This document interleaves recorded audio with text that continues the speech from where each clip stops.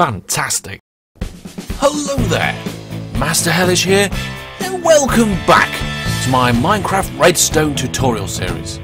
Today we'll be carrying on looking at Redstone, and we'll be looking at some of the things you can do with it and how to use it, or at least the basics anyway.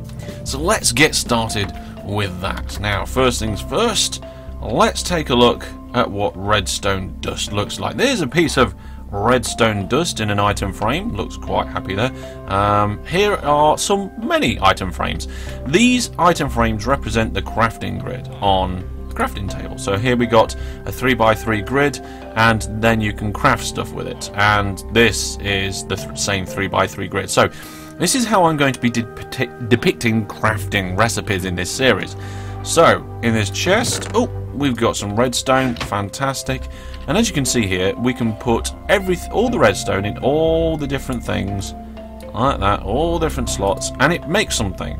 And it makes a block of redstone. And there you are, that's what a block of redstone looks like in an item frame. And you know, you can get your block of redstone, and you can place it down on the ground, and you can build with it, and it does lots of other things, but we're going to come to that another time. But that is how you make a block of redstone. The reason why I mention that now at this time is it's very good for storage.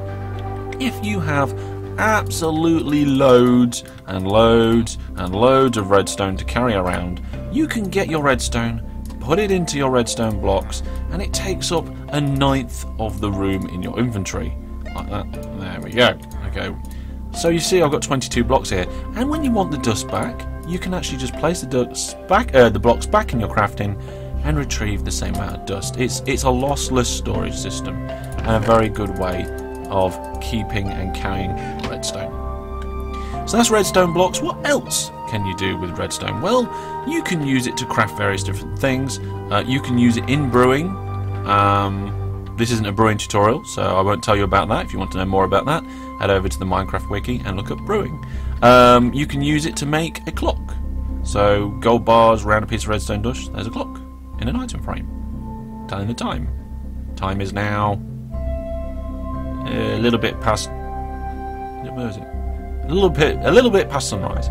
You can use iron with redstone dust to make compasses. And you can use it to make other things as well. This is how to make a piece of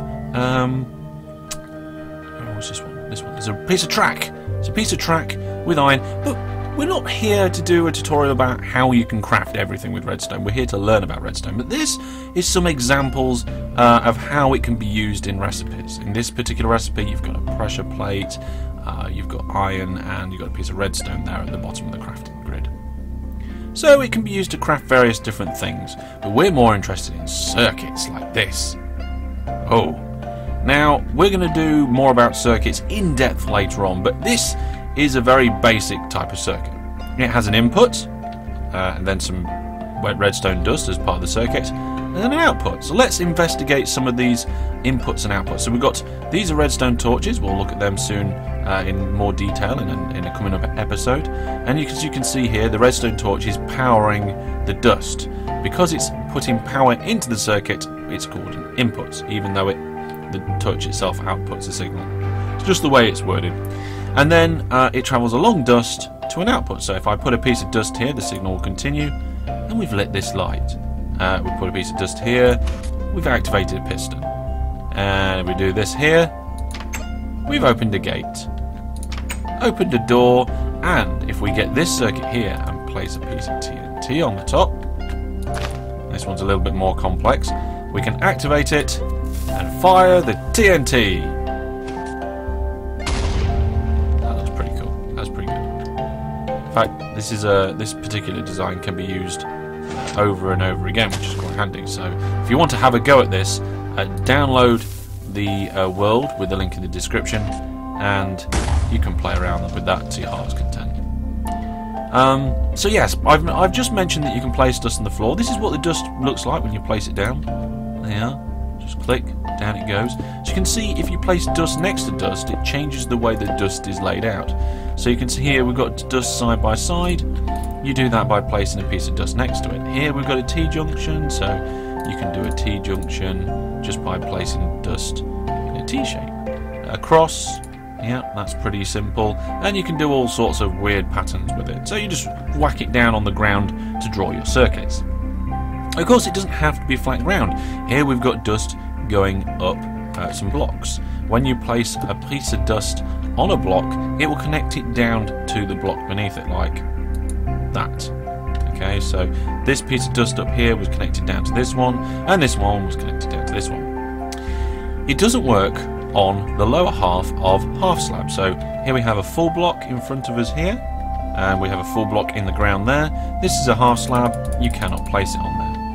However, this half slab is on the top part of a block. So if we grab a block and put it, a full block, we've got full blocks, there we go. If we grab a full block and place it behind, you can see that the half slab is on the top of the block, where this half slab was on the bottom. You can place it on a half slab on the top, like that.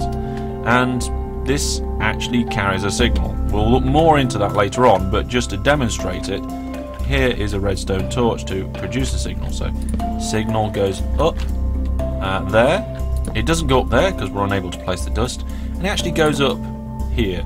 It's a little bit weird, but that's just how it works. You can't place it on right way upstairs. It's just not a flat enough surface.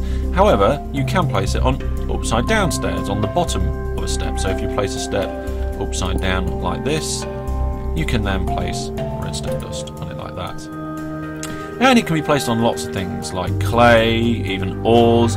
Cannot be placed on things like glass and leaves, but can be placed on things like wood and endstone. You can even place it on objects. However, to place it on objects, you need to hold shift. If I just click, we access this dispenser. If I hold shift and click on the top, the dust is now on the top and connected to the rest of the circuit. Same thing here with the crafting bench. We've got dust around the crafting bench. Can't click and put it on top. We go in the crafting recipe, hold shift, and away it goes. So,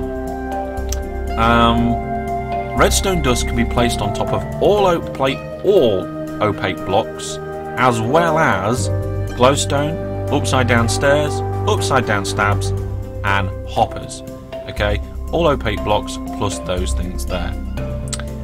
And that brings us to the end of today's tutorial. We have looked at a little bit of what you can do with redstone. We've looked at a few things you can build with redstone. We've looked at how you can store redstone. We looked at some of the things you can do with basic circuits, how it's laid on the floor. We've looked at where it can be placed and what it can be placed on. Join us next time, where we're going to start looking at inputs, and we will start looking at how those inputs input a redstone signal into a circuit and the power that they give off. But that's going to be all for now. Any thoughts, ideas or questions, as always, down in the comment section below, along with any requests for future episodes in the series. That's all for now. Thank you very much. Take care. Goodbye.